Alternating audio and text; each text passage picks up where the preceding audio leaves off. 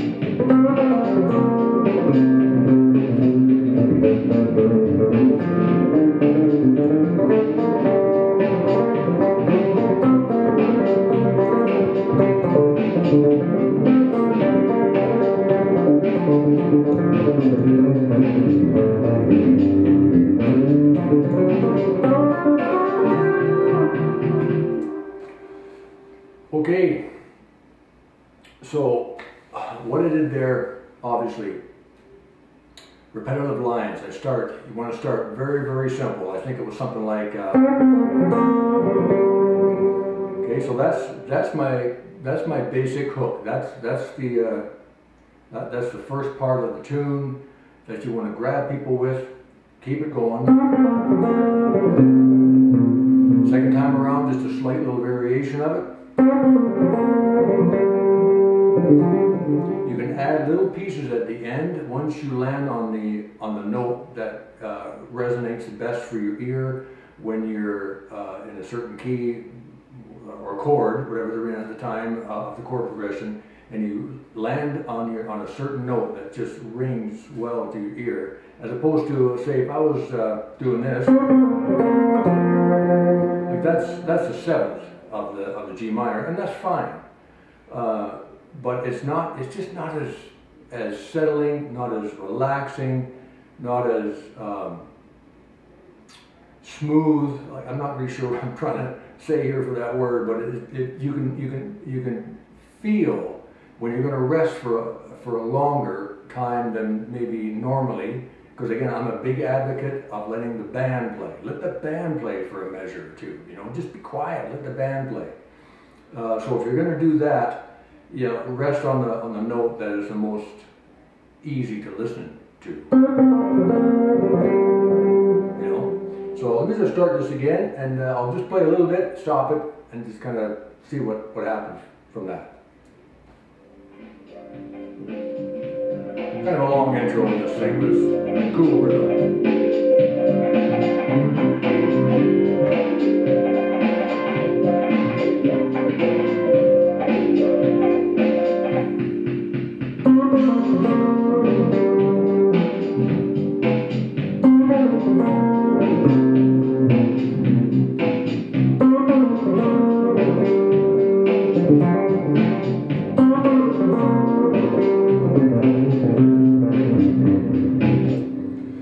So on the first one there, right? The second one, the next one, I think it was something like that. So you can kind of extend it a little bit. I've got the main riff going on, which is there, and then I just do a fill after it. Whatever it was. So that's just the first few seconds of it. Let's keep it going.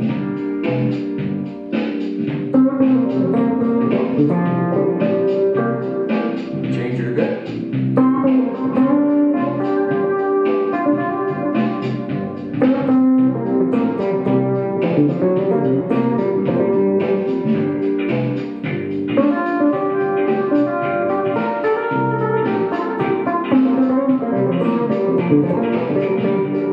Okay, so there, I'm starting to really dress it up a little bit already.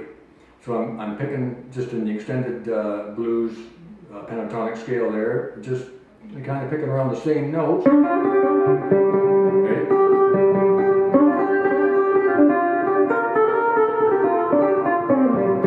And then back to the one we're resting on lots.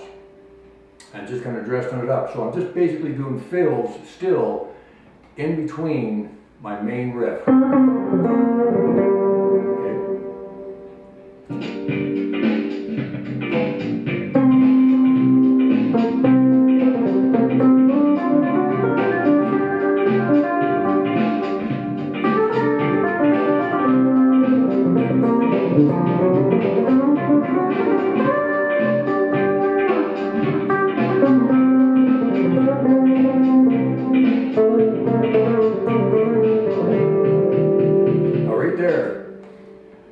Completely different feel. You can call it the chorus or the bridge or whatever. It's a completely different feel.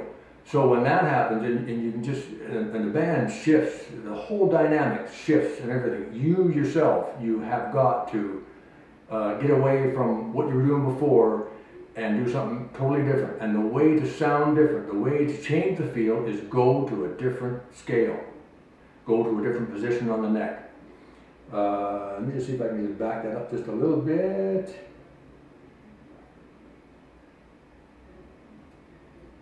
And show you what I mean.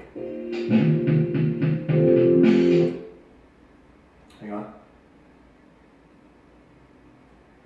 Okay.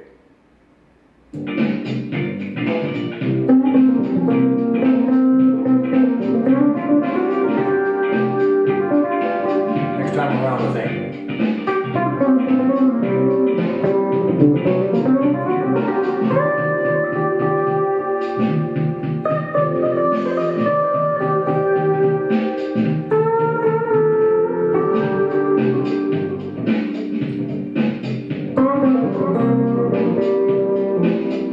back to your original lick. Real simple again.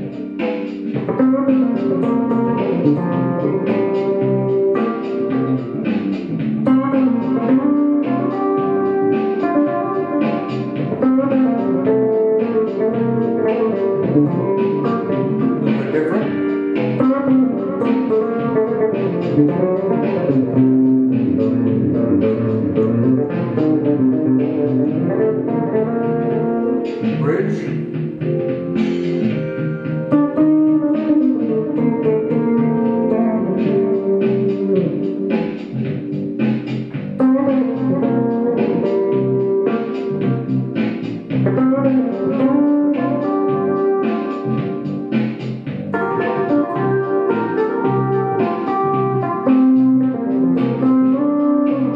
Now I'd probably wind up a little bit.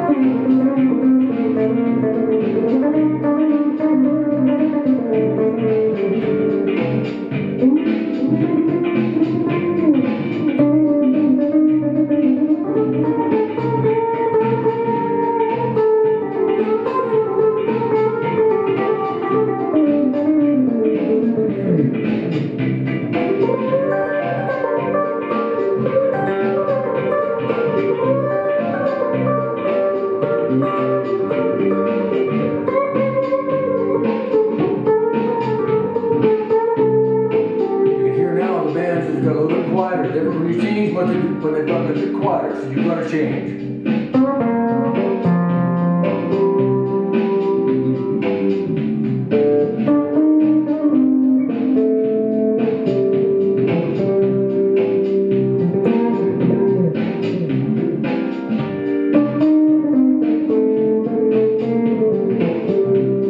Again, I'm following a different hook here now.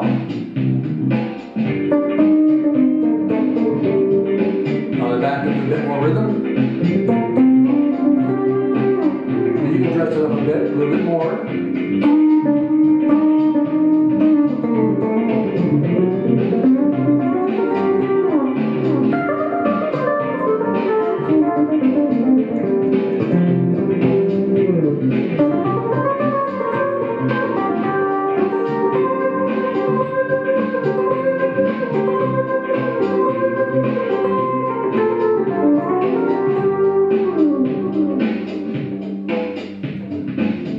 Really different.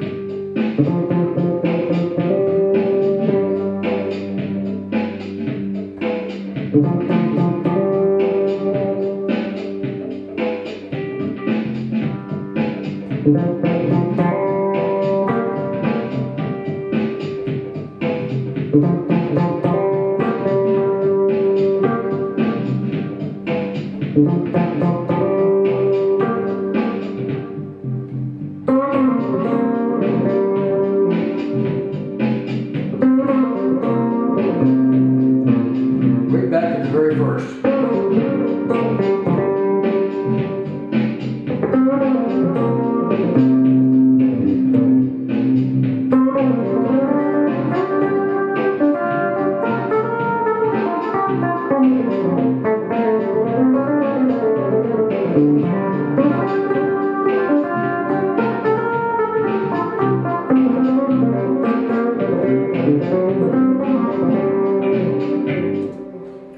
Anyway, I hope that gives you an idea of, I mean, that rhythm that's a good long rhythm to practice to. It's about 12 minutes long, that thing.